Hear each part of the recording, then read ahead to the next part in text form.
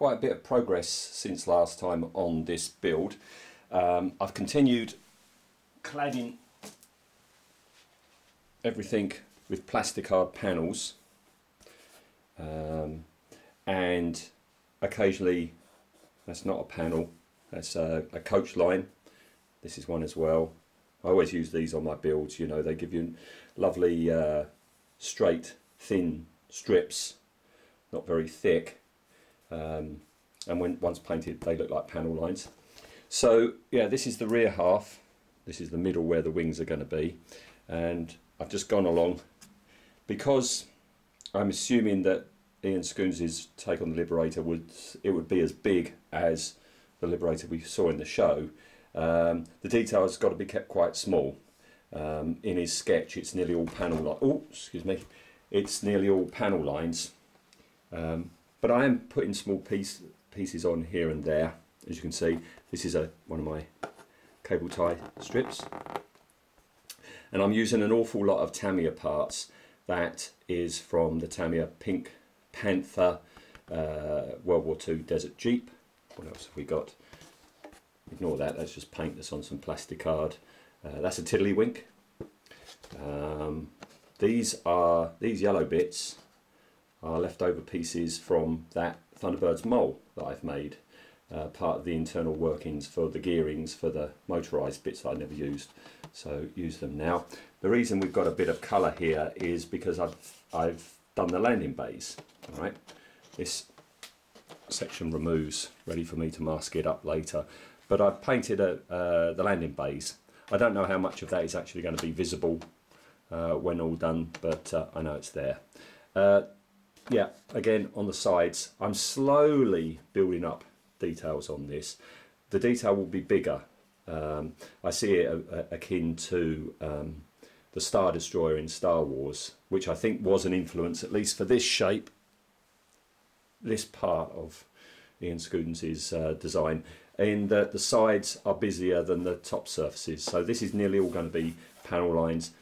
This is going to be chunkier, more detail, but not too big, because as I say, the scale of this ship I think is meant to be immense. So I'm not having a huge star crash type thing where you just spray a load of spray glue and chuck kit bits at it. I'm trying to keep them quite close to the hull, but I'm busying it up. You've got the old Pink Panther bit there as well. Another source is the Tamiya 88mm gun, which I use tons of because you've got loads of these interesting parts. The main thing to do with the rear is this, which when done will be the energy source. Okay, as you know, the Liberator has got a ball with white stripes on it.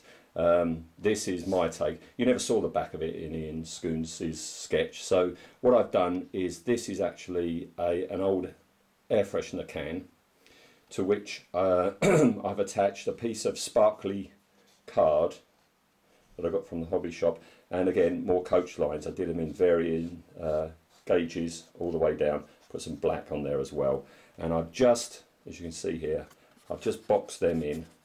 I've got to busy all this up all the way around. So that's going to be the rear of it. And then, sorry, there's somebody at the door who's distracting me. This is the front, this is the prow of the Liberator ship. I've cut these areas out. And the reason I've cut these areas out, originally, I think I said in part one, I was going to have them as recessed areas like on the Millennium Falcon with lots of busy bits, but then I was thinking, no, at the scale this ship is meant to be, that's not going to look quite right. So what I've actually done is I've cut out these spaces bigger, and the plastic card panels that I'm going to be putting over there will be inlaid at the back by some gold card and a piece of clear plastic over the top to emulate the gold bands that you see on the final version Liberator. Okay, again, small pieces, Tamiya, Tamiya, Tamiya, Tamiya. Just going along, that's not Tamiya, that's Space Shuttle kit, little engine nozzles, Tamiya, cable tie, panel lines, Airfix I think, Tamiya, can't remember, coach lines, etc. etc. Just going along. milk bottle top. That's a spare track off of that mole kit, actually. Tamiya 88mm, Tamiya 88mm. It's a fantastic kit, the Tamiya 88mm. If you want a kit that will give you loads of spare parts, go for it. This side's not as detailed up as the other side, but I'm getting there. Tamiya 88mm. And I've also done the front prongs, but I've forgotten to bring that downstairs. So that's where I am. I'm just continuing, just adding more and more detail.